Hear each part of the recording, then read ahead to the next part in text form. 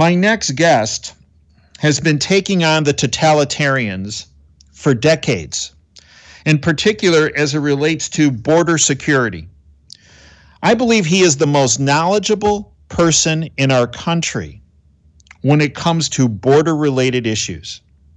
Michael Cutler has 30 years of experience with the former Immigration and Naturalization Services. Positions included. Listen to Michael's background, as opposed to the folks you see pushed forward by the bought-off lamestream fake media who have no experience on the front line. Here's Michael's experience. He was immigration inspector assigned to Kennedy International Airport in New York. Mike was an examiner to the unit which was responsible for adjudicating petitions filed by United States citizens and lawfully admitted permanent resident aliens on behalf of their alien spouses. Michael was a criminal investigator, a special agent for the INS in New York City. Michael was INS representative to the Unified Intelligence Division of the DEA in New York. He was also senior special agent assigned to the Organized Crime Drug Enforcement Task Force. Bottom line, folks, Michael's career was unusual in that it provided him with a grand tour, if you will, that gave him extensive insight into many aspects of immigration and also provided him with an intimate view of how immigration impacted other law enforcement agencies within the United States and its impact upon every citizen of the United States. I encourage you to go to his website, michaelcutler.net. It's my honor to welcome back my friend and someone who's an incredible patriot, Michael Cutler. Michael, welcome back to Operation Freedom. Thank you, Dave. It's a pleasure and a privilege to join you. I hope you're feeling better, by the way, and I appreciate the invitation to join you once again on your terrific program. Well, thanks for asking, Mike. The eye continues to heal, albeit slower than I'd like, but still we're healing. Good. Mike, you wrote a fantastic article. All your articles are fantastic, but this week really went after it. Flattery will get you everywhere. Yeah, it was entitled "Attacks on Law Enforcement Are Attacks on America." The Democrat Party has morphed into the Deathocrat Party. Mike, educate our listeners on this article and the facts you present. Sure. You know, back when I started with the INS as an agent, way back in 1975, we routinely worked with police departments around the country. I mean, and why wouldn't we? You know, this is all Orwellian. I want everyone listening to your program to vow that you will never again use the term political correctness. Wipe it out of your lexicon. This is all Orwellian newspeak. If we think with words, then when you eliminate words, you eliminate the words, the thoughts that the words represent. This is about thought control. And really, I recommend that everyone goes out and gets a copy of 1984 by George Orwell. If you read it, you will understand entirely, instantly, everything that's been happening. So we used to work routinely with the police. And who are we going after? Illegal aliens who are involved in bank robberies, rape, drug trafficking, gun running, you name it. We were picking them up. We worked closely with the cops. If the police raided brothels, we went along with them. Why? Because many times the people who went to the brothels were themselves illegal aliens who had left their wives and girlfriends back in their home country. Friday night, Saturday night, they wanted some companionship. The cops would arrest the hookers. They would arrest anybody they could on criminal charges. We would arrest the illegal aliens on administrative charges that they were here illegally. And very often we found out that these people had rap sheets a mile long. Again, criminals hang out in criminal enterprises. But at the very least, we would deport people that went to the illegal gambling joints, the houses of prostitution, and so forth. It helped to cut down on human trafficking. And when we identified women who were trafficked, who better than an immigration agent? That's the primary responsibility of ICE today and the INS back then. They would work with us. We would let them stay here, either for a temporary period or even permanently, if they could provide us with the information as to how they were brought here, who brought them here, so we could go out and arrest and prosecute the human traffickers. So when we have sanctuary cities, guess who's really being protected? It's the crooked employers, it's the human traffickers, it's criminal aliens, and it's crooked lawyers. One of my very first cases, you mentioned that I was an adjudicator. Well, I uncovered, along with a couple of other adjudications officers, a marriage fraud ring involving Chinese seamen who had jumped ship illegally and were married, quote unquote, to Puerto Rican lesbian hookers in New York City. I kid you not. The attorney was ultimately prosecuted, convicted, disbarred, and sent to jail, and we deported the aliens involved. Today, those people are being shielded by crooked politicians. The dirty secret that people don't want you to know is that the immigration system is not failing. I always like to ask people, do you think it's failing? No, it's not. The immigration system is actually the most efficient system in the federal government as a delivery system. And what does it deliver? An unlimited supply of cheap, exploitable labor, and I assure you there's no compassion there. An unlimited supply of foreign tourists. That's why we have a visa waiver program. Shouldn't exist. An unlimited supply of foreign students. We've educated our enemies.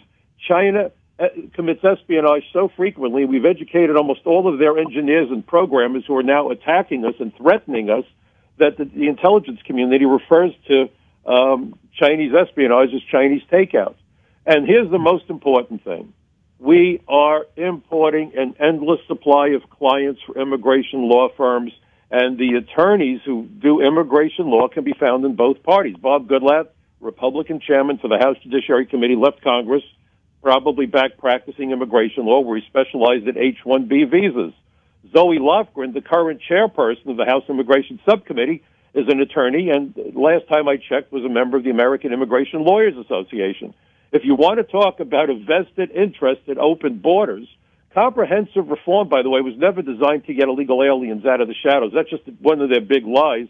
It was designed to get illegal aliens into the waiting rooms of law firms. And the reason that the legal fees would have been paid for the aliens, illegal aliens, who pays for your accountant when you file a tax return? Who pays for lawful immigrants when they go to an immigration lawyer? Nobody. But illegal aliens would have gotten free legal help. And people say, well, they're pandering to the illegals. No, they don't. You don't pander to the powerless. This is because immigration lawyers don't like to work for free. How better to guarantee they get paid to have Uncle Sam pick up the tab? So that's how corrupt the system is. Donald Trump comes along and says, wait a minute, this is going to stop. And everybody in both parties has a meltdown. It's Betsy DeVos who's being criticized over COVID.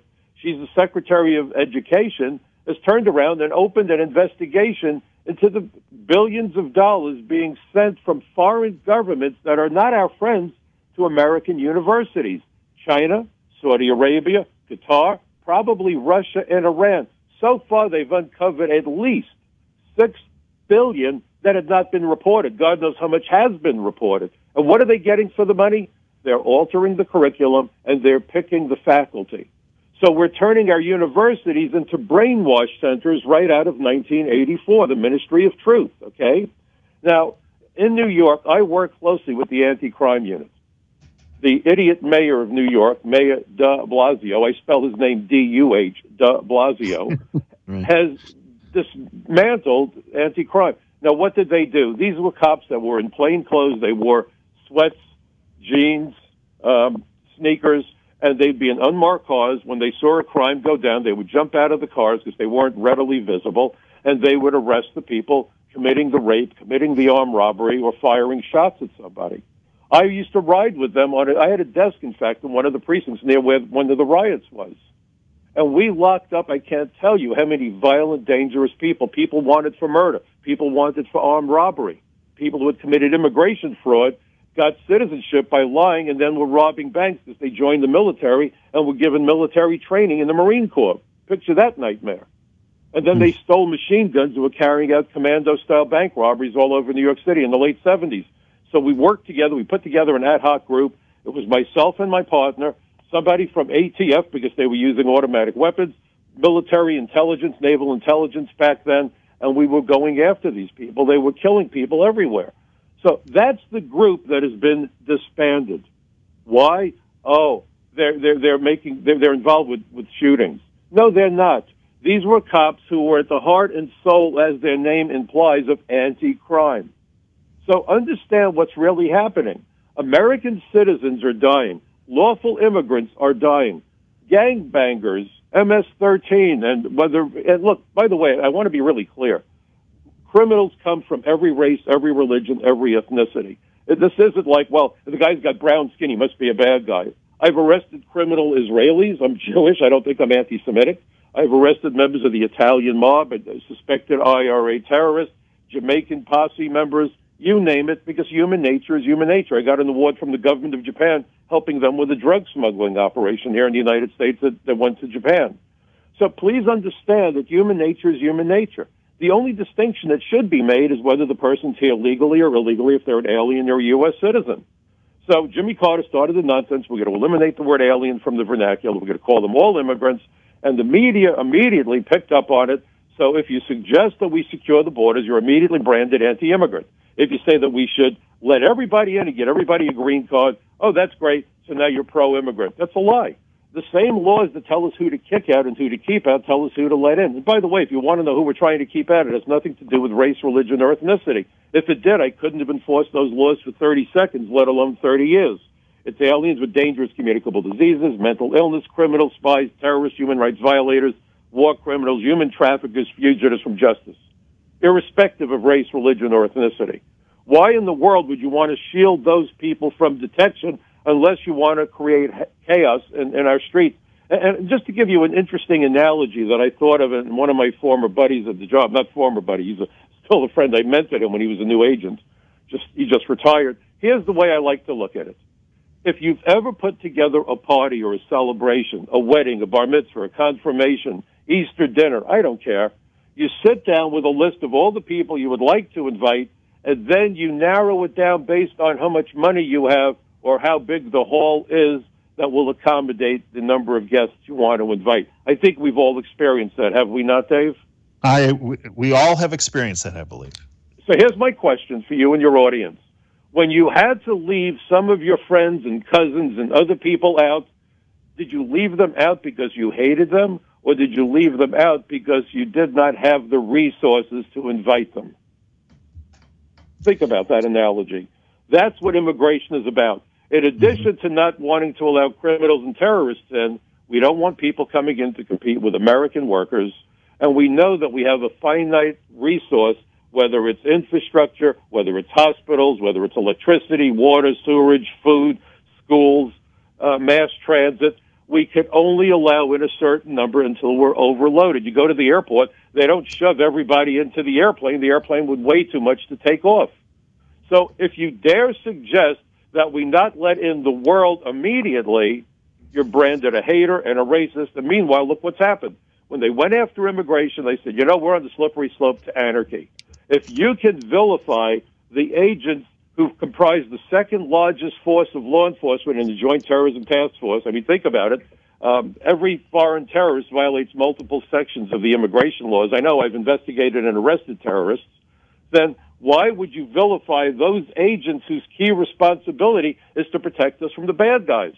Governor Cuomo, another imbecile here in New York City, is the guy that referred to ICE agents as thugs, gives them driver's licenses, but won't let immigration or the Border Patrol know anything out of the motor vehicle computer, endangering the safety of the agents and the safety of our country. But he is sharing that information with Canadian border authorities, you'll be happy to know.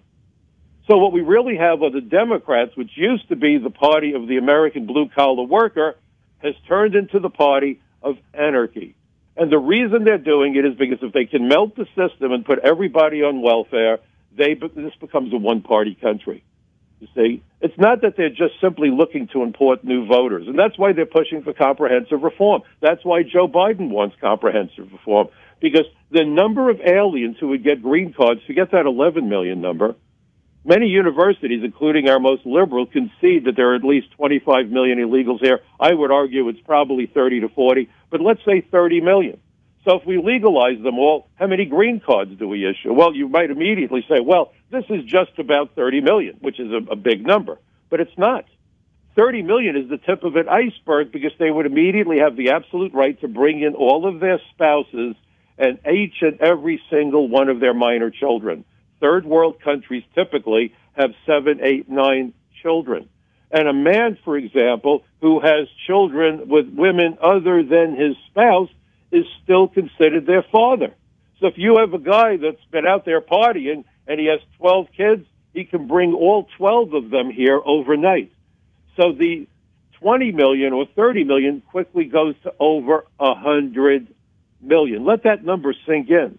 What would happen if we admitted, let's say, 70 million school-age kids? What happens to our school system? The Congressional Budget Office did a study back in '06. They said that it costs 20 to 40% more to educate kids who can't speak, read, or write English. Bad as the educational system is now, it would absolutely implode. And when these kids become old enough to work, we would be flooding the labor pool with tens of millions of new workers who have as much right to a job as an American citizen. What would this do to the cost of housing? What would this do to the cost of everything? Inflation because of supply and demand. That's why you have homelessness. We're driving down wages by flooding America with foreign workers, including high-tech workers, which President Trump is addressing, by the way. And meanwhile, we're also allowing people to come in illegally, and they're taking the other jobs, so they all need a place to live. They're driving down wages, displacing Americans and lawful immigrants, and the price of housing has gone through the roof. So as the wages drop and housing goes up, guess what also goes up? Homelessness. What does this do to children who are born in that kind of a chaotic situation? When we talk about compassion, what I really want to know is why compassion doesn't seem to apply to Americans any longer. And when the president says Americans first, the left goes berserk, and they're trying to take away our history, and there's a reason. And this goes back to a couple of quotes from George Orwell that I'm compelled to read to you. The first thing he said, think about this. This again, Orwell, please read the book, and please read my article at Front Page Magazine, frontpagemag.com. If you like it, send it to everyone through Facebook, emails. I don't care how you do it. Be part of what I call my bucket brigade of truth. So here's George Orwell. The most effective way to destroy people is to deny and obliterate their own understanding of their history. Now, think about what the New York Times has done. They have a 1619 project. Why 1619? Because August of 1619, the first slaves were brought to the New World, to the British colony of Virginia. And the New York Times maintains that because of that, America can never be a good country. Meanwhile, when people go to jail, they look for redemption. And we never hold children responsible for the crimes of the parents. And how many Americans had families who were never even here during that awful era of slavery? Let me be honest. Slavery was an abomination. It wasn't only the blacks, though. The Jews and the Bible. If you read the Bible, slavery was something that humans have done and continue to do each other because we can be very reprehensible people. I prefer the company of my dog to most people, frankly, okay? But the point is, to say that America could never be redeemed because it started with slavery is an outrage. It was America that led the charge for freedom. It was the French that copied the American Revolution, which is why their flag is blue, white, and red instead of red, white, and blue, what they call the tricolor, the tricolore. Because their French Revolution was modeled after the American Revolution because we spread freedom around the world. By the way, you should know the Democrats in the late 20s had a convention, and I wasn't even aware of it until the New York Times did a bass-ackwards report. They were in a struggle to get rid of the KKK, and they failed. The KKK was part of the Democrat Party, folks. So let's get rid of the history because, God forbid, Americans should find out what the Democrats are about. And by the way, I'm registered as a Democrat because they used to be the party of blue-collar America. But there's two other points I want to make. George Orwell again. In a time of deceit, telling the truth is a revolutionary act. Think about fake media. And finally, who controls the past controls the future. Who controls the present controls the past. And that's why they want to rewrite history. Because if they can rewrite history, they can twist it any way they want. They could say the Holocaust never happened. They could say all kinds of things, and they could twist things to their liking as a way of indoctrinating the people. And that's what they're doing. So please understand the importance of the study of history and the importance of getting accurate news. Think about this. When there's a revolution, what's the first thing that the rebels always seize? Radio and television stations and newspapers. Why? To control the flow of information. And I said a while back when they were trying to delegitimize the presidency of President Trump, their goal was revolution. I don't think I was off the mark. Because when you study political science, you learn that when citizens no longer have a sense of political legitimacy about their own government, the inevitable result is revolution. Are we there yet, Dave? We are right there, Mike. You know, it's so important that when you speak to your neighbors, and this is something I want to address in the last couple of seconds that I have, please understand, don't get angry with your neighbors. It's frustrating, I know. But these are people you may have known for decades, and you always thought they were great people. That's why you became friends with them. They have been swindled. They've been conned. no differently from those people who were conned out of their life savings by Madoff. They've been listening to the steady diet of lies and BS from the mainstream media. They've come to believe the lies are true. You need to sit down with them, and they're going to be very defensive because they're invested in their belief system. So what you need to do is to have a conversation and say, let's keep the personalities out of it. Does it make sense that we should give 100 million aliens the ability to work in America, go to our schools when we don't have enough jobs? Does it make sense that we protect criminal aliens from detection? Does it make sense? And here's the question, and you should always end with a question. And here's a great question to ask your friends. Would you get on an airplane if you saw people sneaking past the TSA? I can't imagine anybody would. Then ask them why in the world we're being forced to live with millions of foreign nationals whose identities and backgrounds are unknown and unknowable. Why are we living among millions of those people who snuck past a very similar and just as important vetting process that we conduct at ports of entry? When you look at that analogy, it becomes crystal clear that the people that want open borders, the people that want everything that opposes Donald Trump, don't care about national security, don't care about public safety, certainly don't care about the future of our fellow citizens. If this is supposed to be a government of the people, by the people, and for the people, then why aren't they listening to the American people, except for the fact that they've been bought off by the lobbyists, or they have an agenda of a one-party government putting the Democrats in charge so that we will never again know freedom. I didn't always agree with Ronald Reagan, but boy, was he right when he said that freedom is never more than one generation from extinction. Michael, folks need to follow you on a daily basis. How do folks do that, and educate them on your podcast as well? Okay, sure. Thank you, Dave. You know, every Friday night from 7 until 8 o'clock New York time, I do the Michael Cutler Hour on Blog Talk Radio. If you just put in Blog Talk Radio, the Michael Cutler Hour, you can get my podcast. You can click on it. They're all there. They're free. Enjoy yourself. I hope that if you like them, you spread them around. I do a lot of writing for Front Page Magazine, frontpagemag.com, sponsored by the David Horowitz Freedom Center. I also do podcasts for Dennis Michael Lynch, DMLnews.com.